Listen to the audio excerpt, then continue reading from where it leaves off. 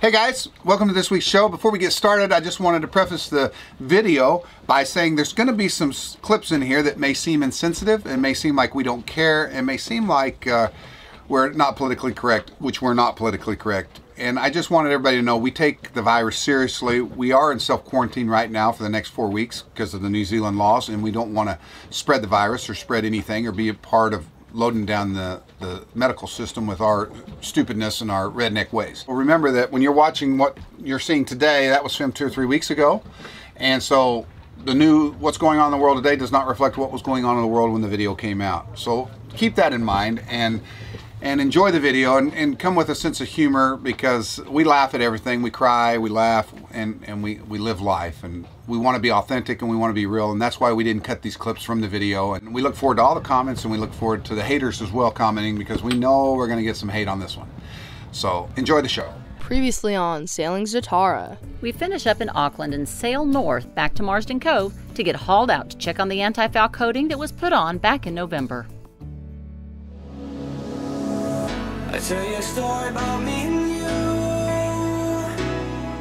out on the water, surrounded by the blue. They scream that only I'll be saved. They toss off the line, but I just let it float away. Yeah, I let it float away. I let it float away. I let it float away. Float away, float away. Yeah, I'll let it float away. I'll let it float away. I'll let it float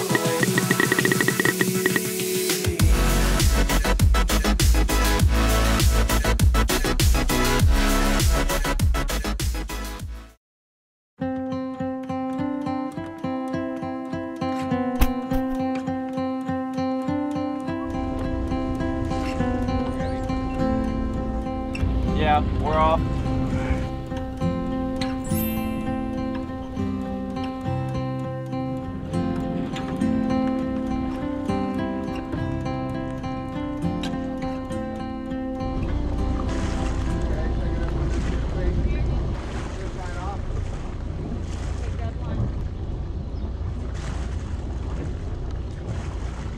Yeah, you're good.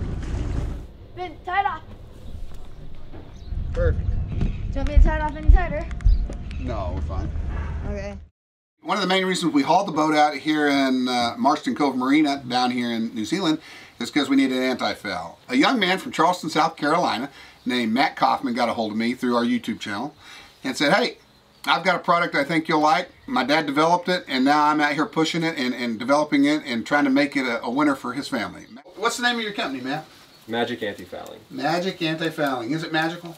From what we've seen over the last 7 years, it's more than magical. He called me up and he said, hey Keith, I'll pay for your boat to be hauled out. I'll pay for it to be sandblasted down. I'll pay for 3 coats of epoxy to be put on there, and I'll pay for my stuff to be put on there and the product. If it doesn't work, it doesn't work. It's on me. If it does work, it's on me. But I need somebody to believe in this product, and he obviously believes in it. Though that got my attention. I mean, that's entrepreneurialism at its finest. It inspired me. It motivated me. Not that I was getting something for free, but that I love when people will go out there and risk everything for something they believe in.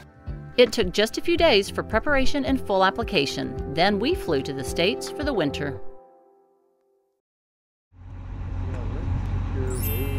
So getting hauled out of the water, this was the first time we got to see the bottom of the boat and how the Magic Anti-Foul worked. We were excited and nervous at the same time to see if this was going to be the product.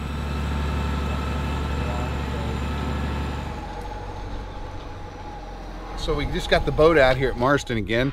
We had they're finishing up a few details we didn't have time to finish last time. The boat's been in the water about 6-7 weeks now. You're sitting, and you can see, if I had a rag, you can just, this is the Magic Anti-Foul. You can just wipe. There's no growth. Everything just wipes off. Wow. Super slick. Nothing's growing to it, even at the waterline. It's just wipe it off. Oh, that's awesome. So I'm really pleased with that. Man, it's just slicker than a baby's bottom. How long's it been in there? About 6-7 weeks. Write magic on there. Magic Anti-Foul. You don't know how to spell anti-foul? Yeah, that's good. Anti-Foul. Oh, how's our prep speed? It looks good. There's no growth on that. It looks really good. Nice. So I got to change the zincs out. Yeah. Yeah, so the prop speed's working really good too. I mean, you can see there's no growth on here, and it's just been sitting in the marina, so it's actually doing really well. Yeah, it hadn't even been moving. Isn't it worse to sit? Yeah. What about the lights? Did they put prop speed on the lights? They put the light speed on the lights. Oh, yeah. They were supposed to. Oh, I think they did. It feels Yeah. like they did. makes you nervous walking under the boat. Oh, I don't understand that either. With this big white spot. That's one of the reasons we're pulling out. So the guys that put the Antifoul on, they did the rudders last because we had some water in the rudders, and so they probably didn't get it sanded right or didn't get it the application done, but they're fixing that. So Yeah. they're going to fix that and the back of the boat. So Yeah. there's some places, but everywhere else on the boat looks really good. Our plan was to stay up on the hard stand for a couple of days to get the final repairs done to the bottom. However, just an hour later, Effective immediately, we will move to alert level 3 nationwide. Just to After 48 hours, the time required to ensure essential services are in place, we will move to level 4. Okay. These Wow. decisions will place the most significant restrictions on New Zealanders' movements in modern history. This is not a decision taken lightly, but it is our best chance to slow the virus and to save lives. Let me set out what this will mean for everyone in practical terms. Supermarkets, doctors, pharmacies, service stations, access to essential banking services will be available throughout New Zealand at every alert level. If you do not have immediate needs, do not go to the supermarket. We must give time for supermarkets to restock their shelves. There will be enough for everyone if we shop normally. Stock is not an issue in New Zealand. We will not run out of food. Non-essential businesses in New Zealand must now close. All indoor and outdoor events cannot proceed. In short, we are all now preparing as a nation to go into self-isolation in the same way that we have seen many other countries do. Staying at home is essential. It's a simple but highly effective way to constrain the virus. It denies it a place to go and will help give our healthcare system a fighting chance. To be absolutely clear, we are now asking all New Zealanders who are outside essential services to stay at home. wow. That's All right. scary. They're making too big of a deal right there. They're just trying to scare No, you. they're- like we're in a but movie. regardless, it's happening. I know. It's happening. Wait, number 4 is happening? No, it's gonna happen soon. 48 hours. In 48, they're going Yeah, level probably 3 right Wednesday. now. So in 48 hours from now, So you get 2 days to get everything done. Will they put us in right? we're gonna go back in the water. Will they put us in right now? Yeah, we're gonna go back in right now. We're gonna fill up the diesel. We're gonna top the tanks off. Fill up the jerry jugs. Fill up the jerry jugs, Gas. diesel. We're gonna be loaded up. So New Zealand just called for phase 3 of this COVID-19 deal. So we're on lockdown. We've got 48 hours to get back to our homes and get tucked into our house. So the boat's going back in the water. We just got hauled out about, what, an hour ago? Yeah. Yeah, it's kind of weird. It's like we're in a movie or something. Playgrounds are closed, schools are closed. But if it does get bad, let's hope it gets like zombie apocalypse bad. It'd just be cool. I'm kidding. I hope something good happens. I find a cure, become a billionaire. There you go. That sounds good. All right, back in the water.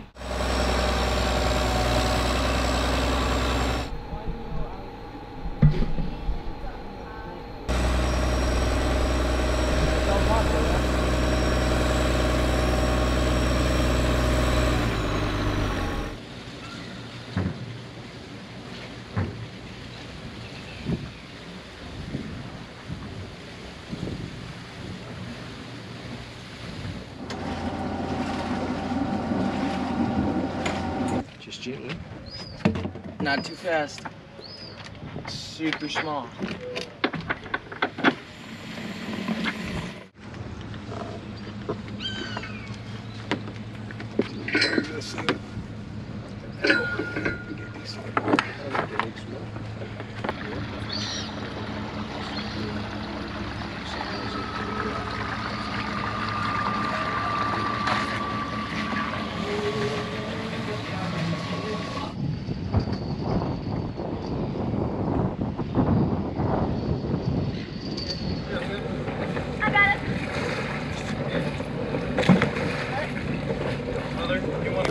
Here, I got it.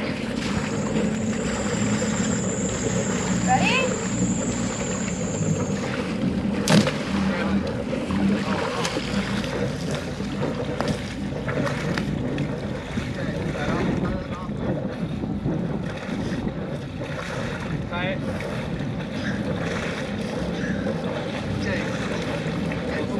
Yeah, I got it.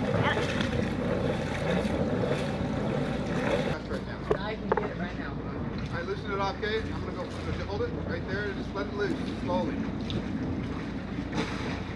It's loose. Loose. Take it up to the next cleat. Take it off now, Kate.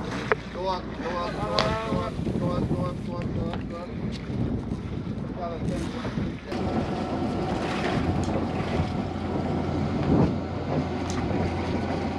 The tail, not there. Grab the tail. Grab the tail. Bit her in. Now coil that in your hand. No. No. I don't know how to coil that. Take a look. Take a look with it. Bigger loops. Bigger loops. Big. As wide as your arms. There you go. Bigger loops. Wide as your arms. There you go. There you go. Bigger loops. All right. Now, with that, nope. Put your hands through those coils. Okay? There you go, just like that. Now, go. And fill your body back. No, wait. Now look where your line's behind you. So it's going to hit you and not come to the boat. All right, there you go. Now, like I said, throw it to me. Throw it out here. Look where you're throwing, just like you're throwing the football. One hand. Just one hand. Just go. There you go. Good.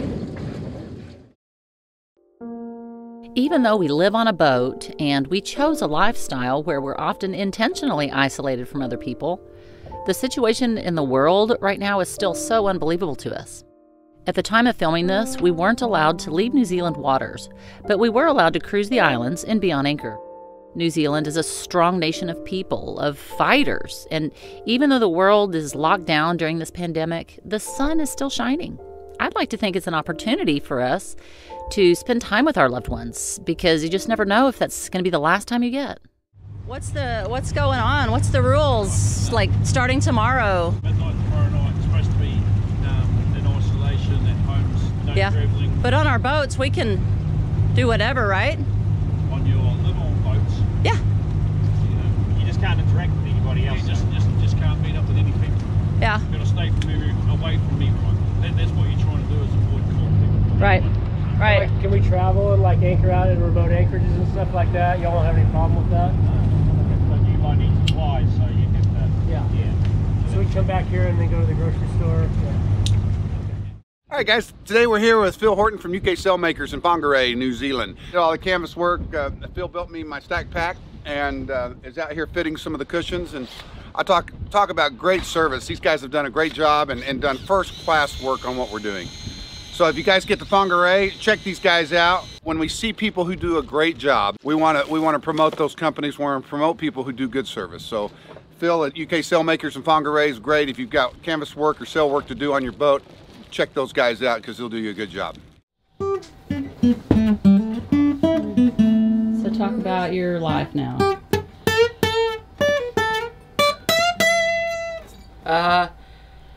Well, the coronavirus is being annoying because we can't go to places we want to go, and things we want to do we can't do. And I'm still going to skate today, even though New Zealand is on lockdown, because I don't care. We talked to the police. It's not till tomorrow. Yeah, that's stage 4. That's when they totally... You still skate. You just gotta skate by yourself. You gotta skate. You gotta skate by yourself, brother. If I go to the skate park, then what? You can't. You can't go where there's less people. You have to self-isolate. What if there's no one there? I guess you'd be okay if there's no one there, but you can't be. You have to stay 2 meters away from everybody. 2 meters. 2 meters. Which is 3 feet. Which is what? I know. 3 feet? 6 feet? 6.5 a meter is feet. 3 feet? Yeah, that's what I said. 6.5 feet. But that's what I said. Why you want white rice and... I've already boiling rice. Yeah, there should be some in that chair up there.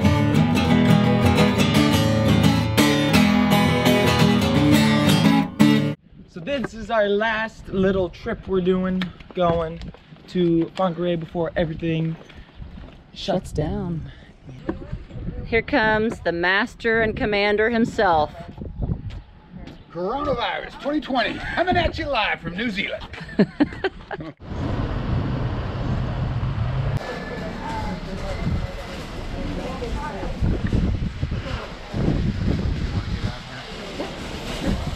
This has never happened before. I know, I've never waited in line to get into the grocery store.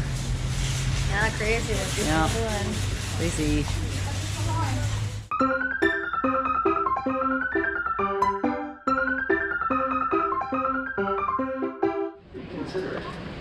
There's actually plenty of food here. I think they're just controlling how many people enter the store at one time, so we're not all getting in each other's way and touching each other and stuff.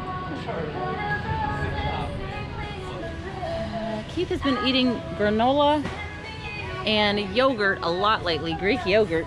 He's in love with it, but I can't ever find plain granola. It's got berries or coconut and stuff in it, and he doesn't like that.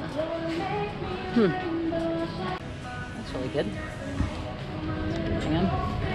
So we had enough, have enough food on the boat. I just thought might as well get some more necessities, bread and milk and stuff, if we're gonna be sailing the islands for the next few weeks and not able to come to the store.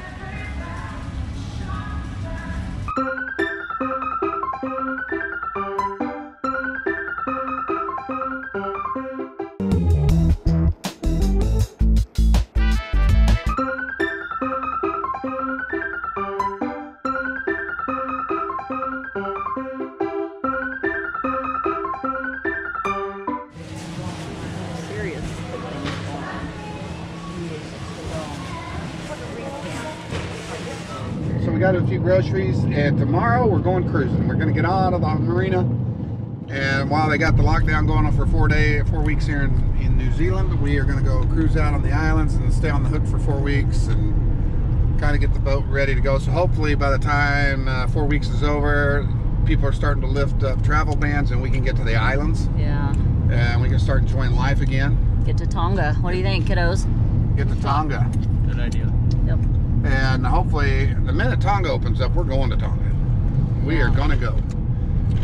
Regardless if we've got boat work done? Well, no, we got to get that done. But so we've just got a few little things to clean up on the boat when the lockdown's over with. So we're looking forward to 4 weeks on the hook. Yes. And cruising around the islands of New Zealand. It's a little cold out, but better to be a little cold out on the hook than to be a little cold in the marina. Yeah. It's chilly.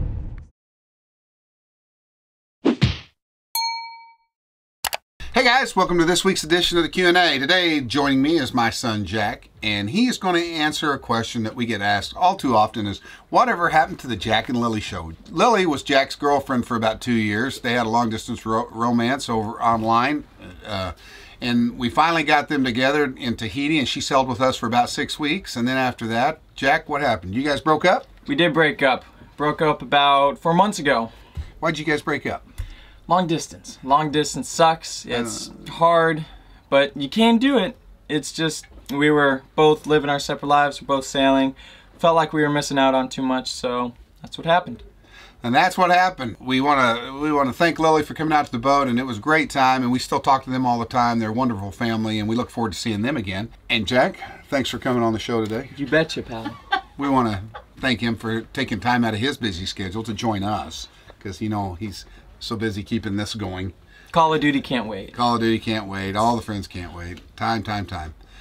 All right, Jack, thanks for answering some questions. You got it. Jumping right into this week's Q&A, though, the first question is from Marcel D. Knowing what you know now, would you ever go back to the big house and the yard and all that stuff, or do you think you might just continue sailing? Or is there some balance for your family in there somewhere? Well, Marcel D, that's a great question, and I tell you, we didn't know whether we wanted to go back or not. We didn't know whether we want to keep our land life, the place we have in Montana.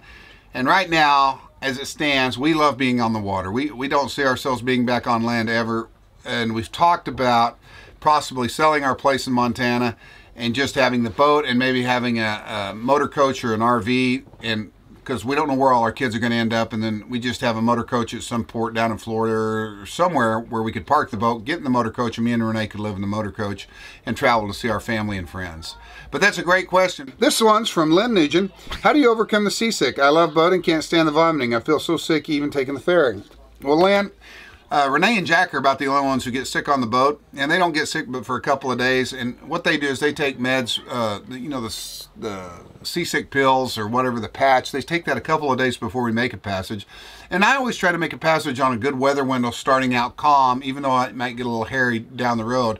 That way it gives everybody a chance to get their sea legs, and we don't take off in bad weather or in big seas, and because that just really ruins it. But that's a great question, and some people never do overcome seasickness. There's a lot of people we know that are fly-to wives, fly-to husbands, that they just can't get over the seasickness, so they have to fly to where the boat's anchored and enjoy life that way. Thanks for watching the show, and thanks for asking the question, Lynn.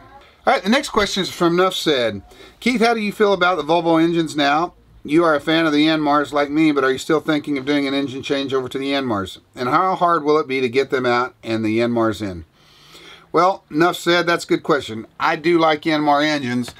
Here recently we had the problem with the Volvo, the starboard Volvo engine looked at by several different Volvo mechanics up and down the coast of New Zealand, and we finally got one I think may have gotten it fixed. We hadn't run the engine over 5 or 6 hours yet to see long term, to see if it really did fix it. There were some sensor issues that needed to be replaced, but I hope that fixed it. Yes, I would like to have Yanmar engines, and there is a place to get those engines out through the bedroom hatches, and I think you have to take them apart piece by piece and put the block in and then all the accessories on it and the heat exchangers, because I don't think they would fit through the all in one piece. So you'd have to dismantle them and then assemble the Yanmars down in there as well. But that's how you get those engines in, I believe. Next question, we're moving right along.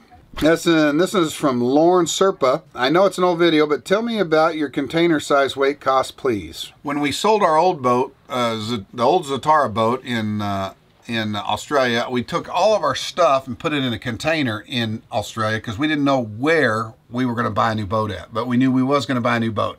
So that container sat in Australia until we were ready to buy a new boat, which is this boat. And once we had this boat found, we immediately dispatched a company in Australia to pick that container up, take it to the shipyards, put it on a boat, and ship it to Greece. That was a 2.5 meter by 6 meter, 8 meter container, the smallest one, and it was a sea freight container, a Connex container, and I think that cost like $3,000 to ship it across the ocean. And then of course Greg tacked on another $1,000 to get it imported into the country and all those kind of things. But that's what we did, and it took about 8 weeks to get the container from Australia to Greece.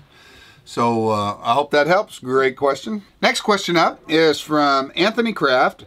Last season I thought I heard mention of combining your passions for sailing and flying. Would you care to elaborate on that? And so glad to have you back. Well, Anthony, we are glad to be back. So my two passions in life were ranching and flying, and now sailing. And I would love to figure out a way to still fly. It's not as big a passion anymore to me because flying is very expensive. Flying costs lots of money. Owning airplanes, helicopters, jets, all that kind of stuff costs lots of money. And unless you have the cash flow to roll that, and which I don't anymore, it's just not feasible for me anymore.